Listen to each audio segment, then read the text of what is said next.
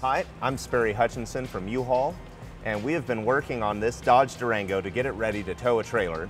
And when you're towing a trailer, you've got to have trailer lights. To accomplish that, we're going to adapt the factory wiring from this Dodge Durango out to this four-way flat plug that's going to provide your turn, brake, and running light signals on your trailer. So we've got these two connectors on each side that are going to tie into our taillights, a ground and a power wire that's going to power this converter, and of course the four-way flat that's our trailer harness end. And let's show you how to install this. You will need the tools seen here to complete this installation. We've got our rear hatch open, and we're going to gain access to our wiring behind our taillights by removing these two-piece plastic trim clips just inside the shut face of the door. So you pry out the center of this particular clip first. Got the edge of a screwdriver here just underneath that flange. It pops the center out, and then the rest of the clip will follow. From there, we're going to pry just behind the rear edge of our taillight, wanting to bring it straight back.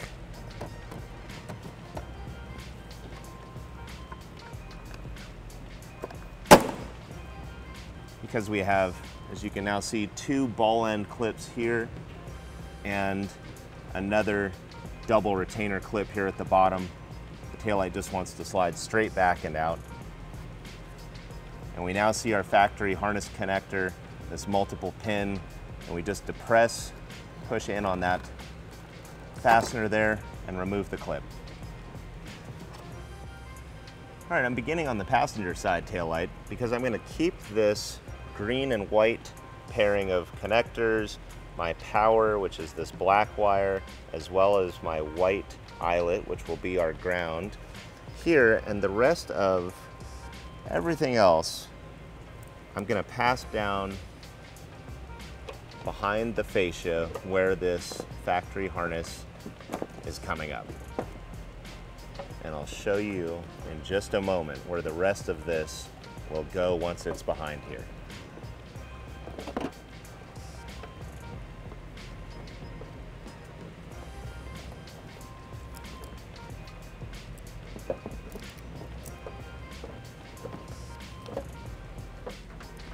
Okay, now from below, I've got my driver's side taillight harness as well as my four-way flat harness, and I'm going to route those up above the muffler system, and they're going to run along the back side of the fascia, and in this case, along with the backup sensors on this vehicle. But if you don't have backup sensors on your Dodge Durango, they will go up along the top edge of the rear cross member, as you'll see.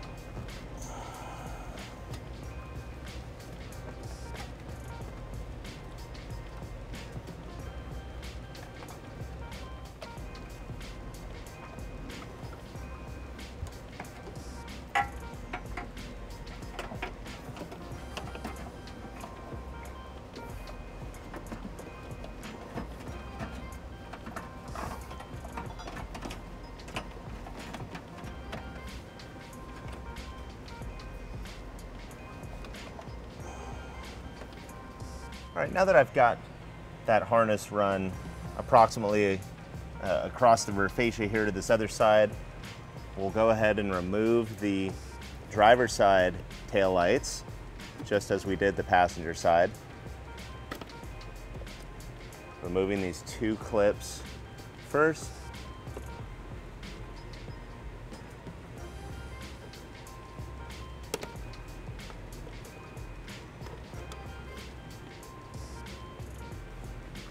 Again, I'm going to use a little Teflon tool behind the edge of this taillight, simply bringing it straight back.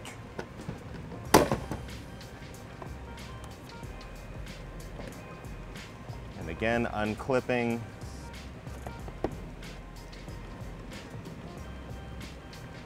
There we go. And we'll set the taillight aside for now. Now that I've got my taillight removed on the driver's side, I've got a length of wire here, sturdy wire that I've cut as a fish wire. And what I'm going to do is tape this temporarily to the harness that I want to bring up to the back of the taillight.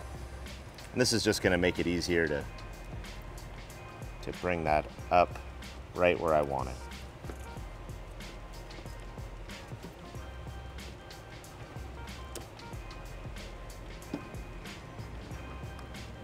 So now I simply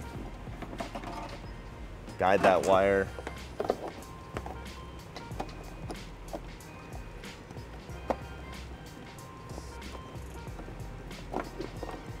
just like it sounds. You are fishing the wire right where you want it.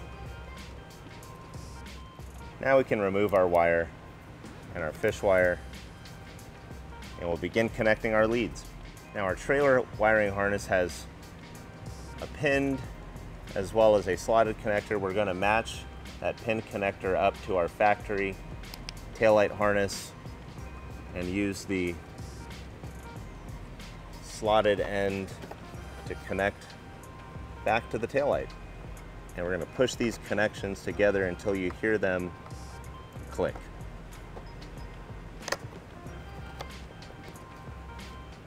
And then we simply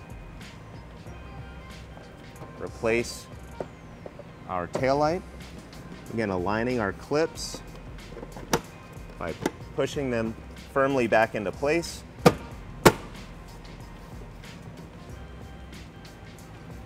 And reinstalling our two-piece clips here in the shut face of the door.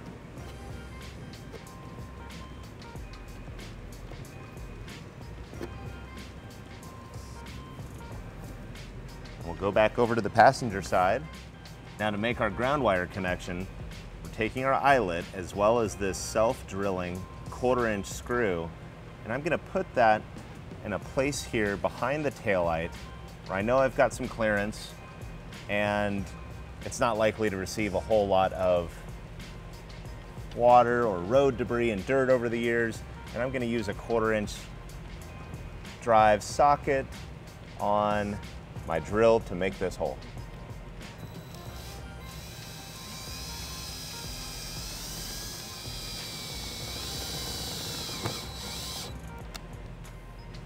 Okay, now that I've got my hole drilled and the screw loosely installed, I'll back that out and install that ground wire with the eyelet.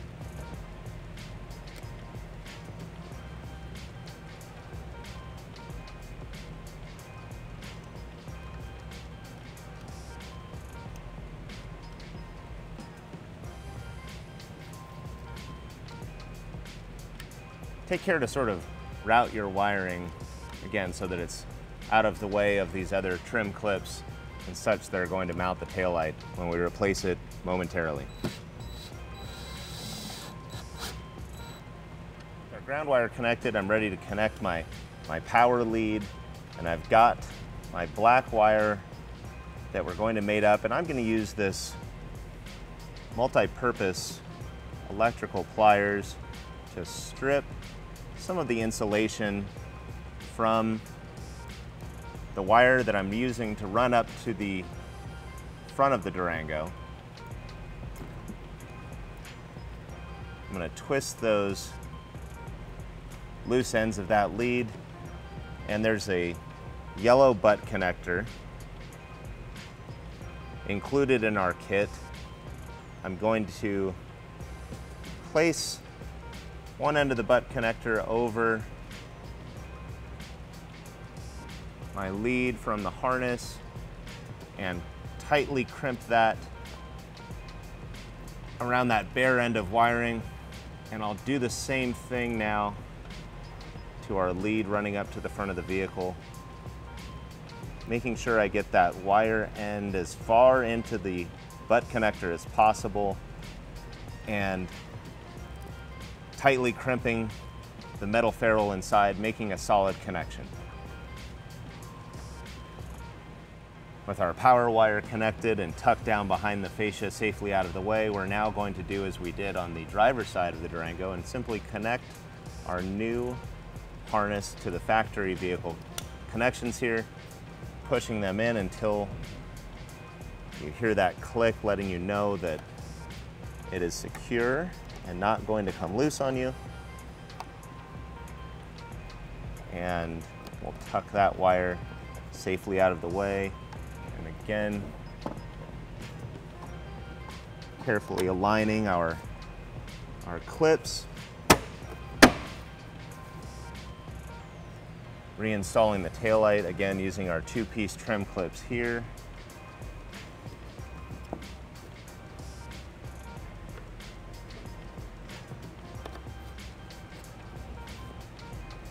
And now we'll go underneath the vehicle and route our power wiring.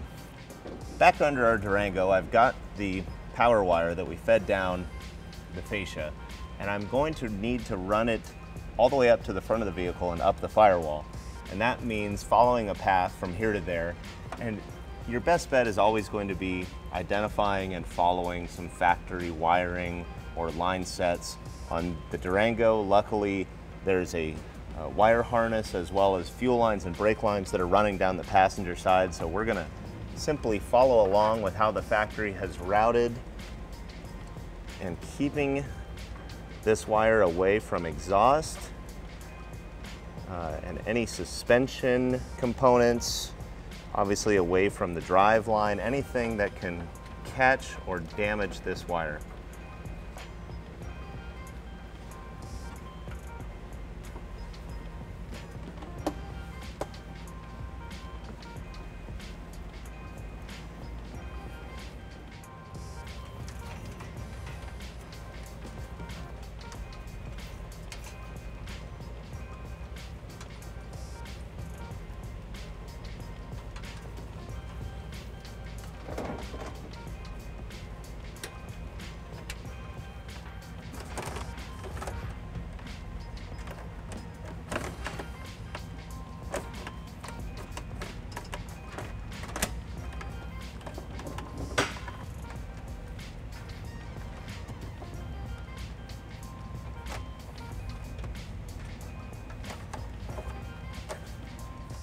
Okay, I now have my power lead run up the passenger side frame rail of the Durango, and I'm here at the base of the firewall, where again, I'm gonna run a fish line down the firewall to pull this line up right where I want it. All right, back up top, my positive connections are here on this passenger side of the Durango underhood. Again, I've got a nice sturdy wire cut here to use as a fish wire, and I'm gonna run this down alongside the factory harness behind the wheel well, and I'm gonna find this down below. Okay, back underneath the Durango here in my hand, I've got the end of my fish wire. And again, I'm gonna mate this up to the power lead running to the back of the vehicle with a couple turns of electrical tape. It's important when you're doing this to get up and over the end of that wire that's going to come back through to make sure it doesn't come loose as we fish it back up top. Okay, I'm going to bring my fish wire back up along the firewall.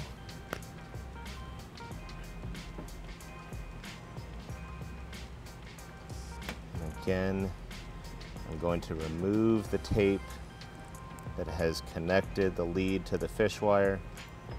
Okay, with the fish wire disconnected, I've pulled the wire up, just putting some tension on it up the firewall so that we know we've got it not loose. I can take a quick visual look, make sure the wire is not loose hanging beneath the vehicle. And I'm gonna connect this power lead to this stud here. And this is power to our fuse and relay panel under hood. To do that, I'm gonna bring the wire through this last little junction here.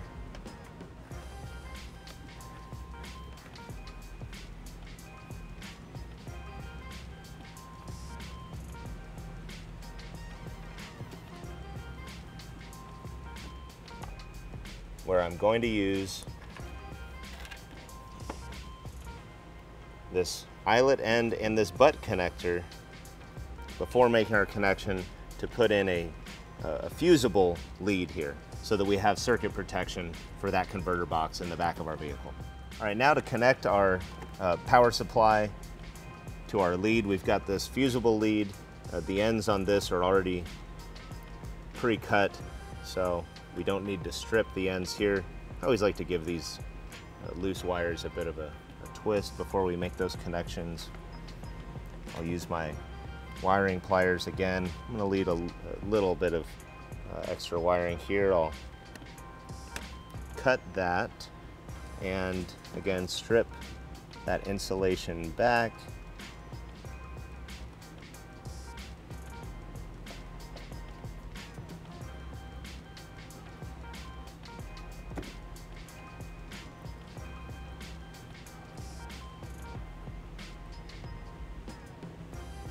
Again, I'll use the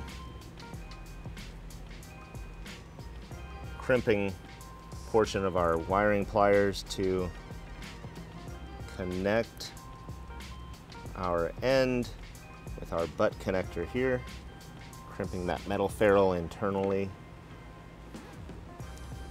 Doing the same thing on the corresponding end of our fusible lead here.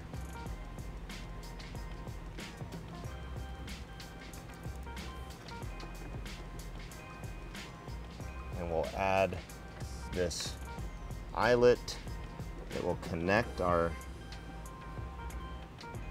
wiring to that terminal.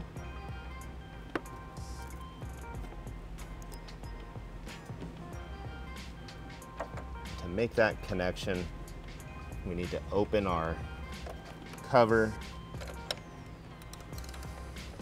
loosen the nut on our stud here.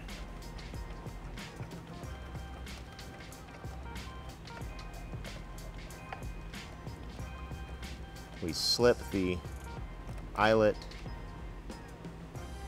that ring terminal, over that stud, reinstalling the nut.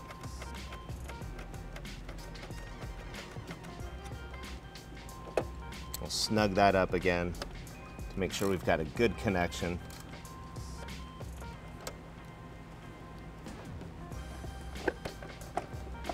Replace our cover. And finally, install our 10 amp fuse.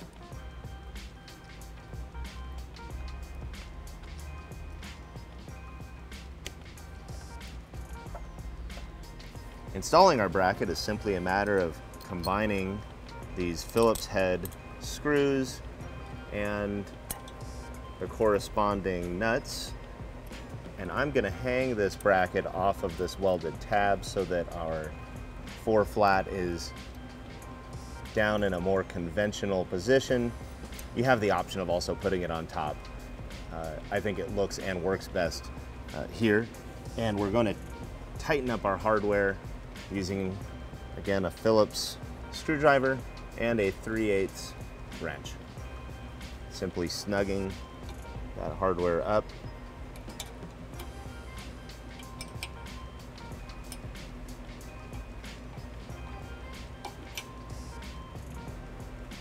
like so. Installing our 4-way flat plug from the back. There are some rubber detents that will lock into that stamped portion of the bracket, and installing the dust cover from the rear to the front is going to further secure that plug. And there it is, your trailer wiring on your Dodge Durango. To learn more about the products seen in this video, or to schedule an installation by a U-Haul Hitch professional, visit us online today at uhaulhitches.com.